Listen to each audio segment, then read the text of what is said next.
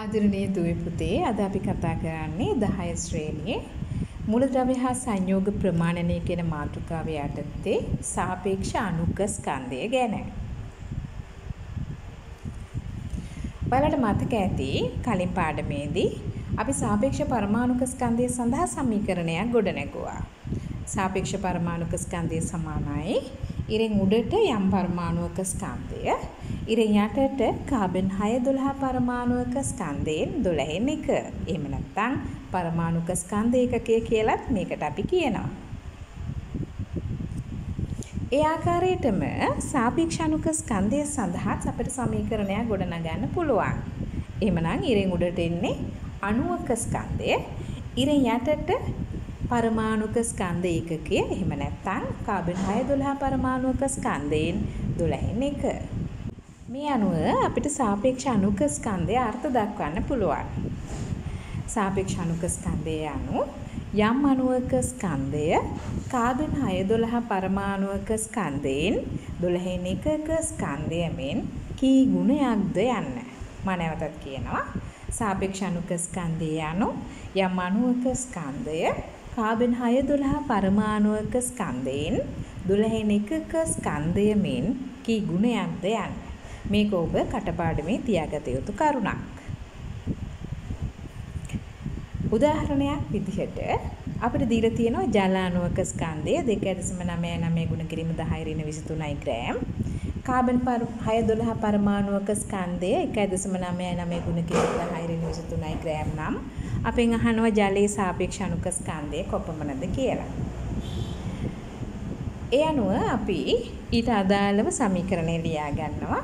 අපි හොයන්නේ ජලයේ සාපේක්ෂ අණුක ස්කන්ධය සමානයි ජල අණුක ස්කන්ධය බෙදන්න ඕන කාබන් 6 12 පරමාණුක ස්කන්ධයෙන් 12න් එකෙන්. ජල අණුක ස්කන්ධය 2.99 ගුණ කිරීම 10^23 ග්‍රෑම්. කාබන් 6 12 පරමාණුක ස්කන්ධය 1.99 ගුණ කිරීම 10^23 ග්‍රෑම්.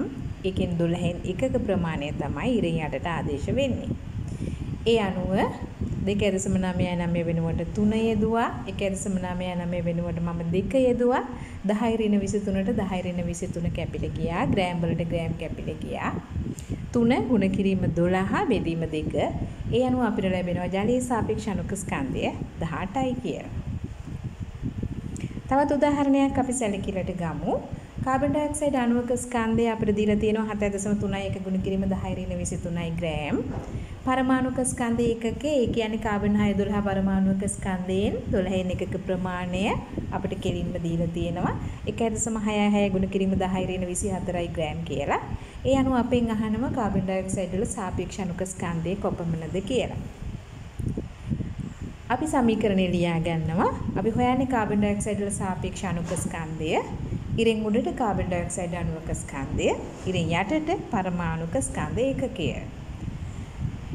කාබන් ඩයොක්සයිඩ් අණුක ස්කන්ධය 7.31 ගුණ කිරීම 10^23 ග්‍රෑම් ඉරෙන් යටට එනවා 1.66 ගුණ කිරීම 10^24 ග්‍රෑම්. ගණනය කිරීම සිදු කරාම අපිට එනවා කාබන් ඩයොක්සයිඩ් වල සාපේක්ෂ අණුක ස්කන්ධය ආසන්න වශයෙන් 44යි කියලා. එතකොට අපි පෙර පරිදි සමීකරණයකට ආදේශ කළා තමයි සාපේක්ෂ අණුක ස්කන්ධය හිව්වේ. නමුත් අපිට පුළුවන් සාපේක්ෂ අණුක ස්කන්ධය ගණනය කරන්න අණුවට අදාළ එකෙක් මූලද්‍රව්‍යයේ සාපේක්ෂ පරමාණුක ස්කන්ධය ඇසුරෙන්. අපි බලමු කොහොමද ඒක සිදු කරන්නේ කියලා. ඒ සඳහා අපිට අවශ්‍ය වෙනවා මූලද්‍රව්‍ය වල සාපේක්ෂ පරමාණුක ස්කන්ධ. මම මේ දීලා තියෙන්නේ මූලද්‍රව්‍ය කිහිපයකට අදාළ සාපේක්ෂ පරමාණුක ස්කන්ධ. මේවා කටපාඩම් කිරීමට අවශ්‍ය වෙන්නේ නැහැ. ගණනය කිරීමක් සිදු කරන විභාග ප්‍රශ්න පත්‍රයේ දෙනවා නම් මේ තොරතුරු දත්ත විදියට අපිට ලබා දෙනවා. දැන් අපි බලමු සාපේක්ෂ පරමාණුක ස්කන්ධ ඇසුරෙන් කොහොමද සාපේක්ෂ අණුක ස්කන්ධය හොයන්නේ කියලා.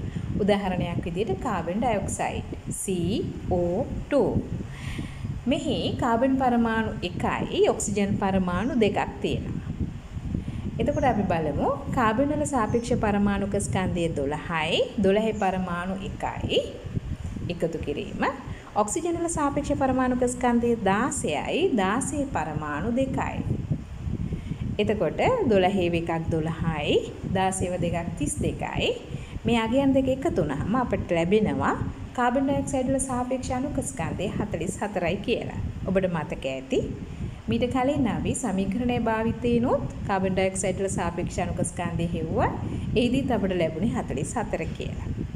අපි බලමු ජලයේ සාපේක්ෂ අණුක ස්කන්ධය හොයමු සාපේක්ෂ පරමාණුක ස්කන්ධ භාවිතයෙන්. H2O හයිඩ්‍රජන් පරමාණු දෙකක් සහ ඔක්සිජන් පරමාණු එකක් තියෙනවා. හයිඩ්‍රජන් වල සාපේක්ෂ පරමාණුක ස්කන්ධය 1යි 1ව 2යි එකතු කිරීම. ඔක්සිජන් වල සාපේක්ෂ පරමාණුක ස්කන්ධය 16යි 16ව 1යි. ඒ අනුව අපිට ලැබෙනවා ජලයේ සාපේක්ෂ අණුක ස්කන්ධය 18යි කියලා. මේ තියෙන උදාහරණ දෙක දිහා බලන්න සෝඩියම් ක්ලෝරයිඩ් කැල්සියම් කාබනේට්. මේවා අයනික බන්ධන සහිත සංයෝග. අයනික බන්ධන සහිත සංයෝගවල අණු පවතින්නේ නැහැ. ඒවායේ පවතින්නේ අයනික දැලිස්. මේ අයනික දැලිසක පවතින සරලම අනුපාතය තමයි අපි රසායනික සූත්‍රය ලෙස භාවිතා කරන්නේ. ඒක නිසා මෙවැනි සංයෝගවල අපි සාපේක්ෂ අණුක ස්කන්ධය කියලා නෙවෙයි භාවිතා කරන්නේ සූත්‍ර ස්කන්ධය කියලා.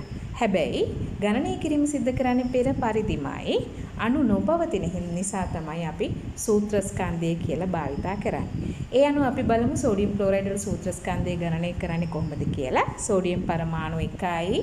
සෝඩියම් වල සාපේක්ෂ පරමාණුක ස්කන්ධය 23යි. ඒ අනුව 23 1යි. ක්ලෝරින් වල සාපේක්ෂ පරමාණුක ස්කන්ධය 35.5යි. 35.5 1යි. ඒ අනුව අපිට ලැබෙනවා දෙක එකතු කරාම සෝඩියම් ක්ලෝරයිඩ් වල සූත්‍ර ස්කන්ධය 58.5යි කියලා.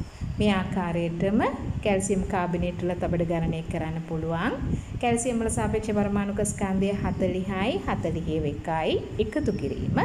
කාබන් වල සාපේක්ෂ පරමාණුක ස්කන්ධය 12යි 12යි එකතු කිරීම.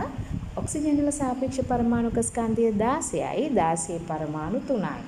මේ අනුව අපිට ලැබෙනවා කැල්සියම් කාබනේට් වල සූත්‍ර ස්කන්ධය 100යි කියලා. එහෙමනම් ආදරණීය දුවේ පුතේ ඔන්න අපි අද සාපේක්ෂ අණුක ස්කන්ධය කතා කරලා අවසන්.